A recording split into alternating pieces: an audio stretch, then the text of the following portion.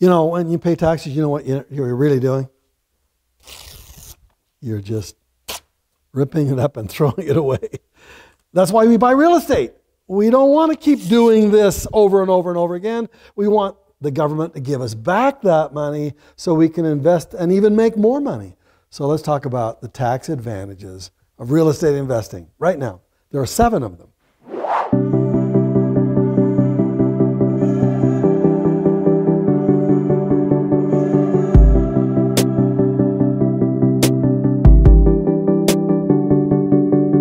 You've heard it over and over and over again that real estate is one of the best tax shelters there is.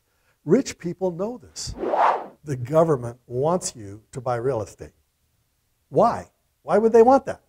Because they want there to be homes built all across the country. They want to have enough supply, and therefore they incentivize us investors by giving us tax loopholes. Ever heard that before?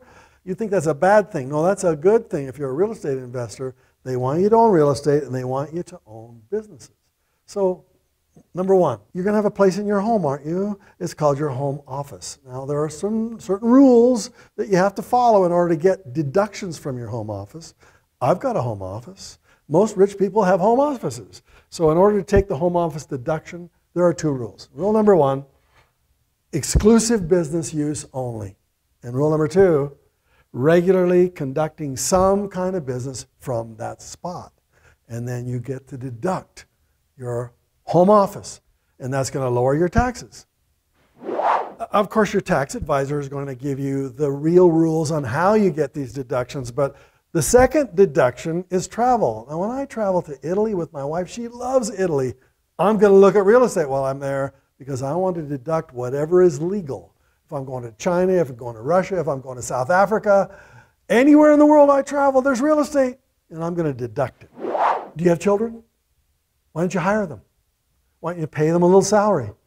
Why don't you, instead of giving them an allowance, why don't you make them earn it? And why don't you teach them how to create wealth while they're young? And so the government lets you, with certain rules, and they're really strict rules, how you can hire your own children and deduct it from your taxes.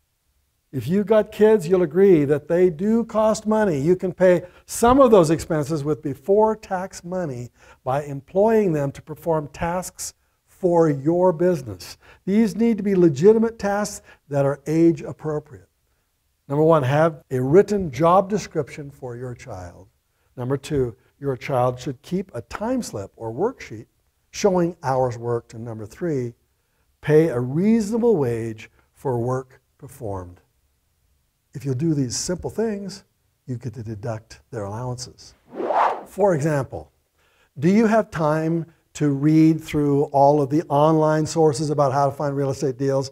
What if you taught your children how to find real estate deals where they could bring you, based upon the analysis you're going to teach them how to do, a great real estate deal? And so in the same time that you get to deduct the money you give them, you get to find the real estate deals they're going to provide for you. So remember, real estate is 3 things: finding, funding, farming. Finding is a perfect thing for kids. I used to pay my kids, $100 on a really great real estate deal. And therefore they would come to me so excited, Daddy, Daddy, we found one. And then I get to write off any amount I pay them. It's just really cool. Your car is an investment. It's a deduction for your business. Your car is often a crucial part of a real estate investment plan. Therefore, the business use of the auto is deductible in one of 3 ways. Number 1, cents per mile of actual usage. Number 2, a portion of a lease payment. Or number 3, a portion of the cost of the vehicle. If you're not deducting a portion of your car, you're not a real estate investor, are you? So start deducting it ASAP. How many books have you read on real estate investing? Every one of those books is deductible. How many seminars have you been to? Every one of those seminars is deductible if you're a real estate professional, and therefore become a real estate professional, and therefore your education is part of the cost of doing business. You get to deduct that, and most people don't even think about that. So a successful real estate investor is always improving his or her education. This can include audiobooks, seminars, magazine subscriptions, real estate investment club dues, and other forms of business-related education. Let the government pay for these things for you. You always know that real estate appreciation is one of the reasons why real estate is so good. But the depreciation is even better because it immediately saves the amount of money you pay the government in taxes. When you buy a piece of real estate, the government lets you depreciate it. They're going to assume that it's going to wear out over 30 years. What's really going to happen is actually going to go up in value. But they're going to let you deduct it as if it's going to depreciate. You get to do it over 27.5 years and apply that deduction to your income this year, right now. And therefore, rather than paying X amount of money in taxes this year, you get to deduct that and put that money back in your pocket where you can use it to buy some more real estate so you can pay even less taxes. Oh, by the way, this only works for investment real estate. It doesn't work for your own home. But use depreciation, it'll save you money in taxes. Have you ever heard the word tax credit? That means when you invest your money in something, you get to deduct it immediately from your taxes. And therefore, the government gives you these tax credits. Some of it's solar paneling, you get a tax credit. Sometimes if you're fixing up an older building, you get a tax credit.